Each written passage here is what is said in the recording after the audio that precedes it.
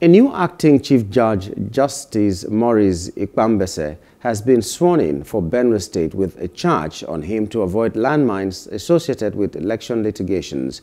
Governor Samuel Ortom of Benue State gave the charge while performing the function in Makurdi following the retirement of Justice Aondover Kaka'an. Governor Ortom applauded the acting Chief Judge for being an erudite jurist whose knowledge and interpretation of the law is beyond reproach. With this culture in place, there is room for acting Chief Judge to settle down quickly, to carry out his duties without any distraction.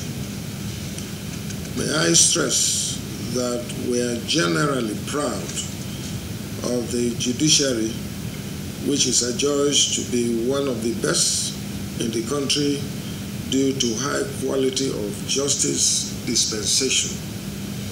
It is my sincere hope that Justice Ikpambese will not just follow the footsteps of the previous chief judges, but even strive to surpass them.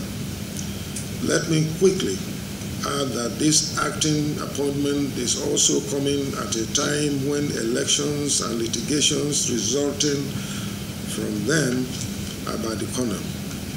But as a very articulate and experienced judge, we are hopeful that he will avoid all landmines that are associated with such cases.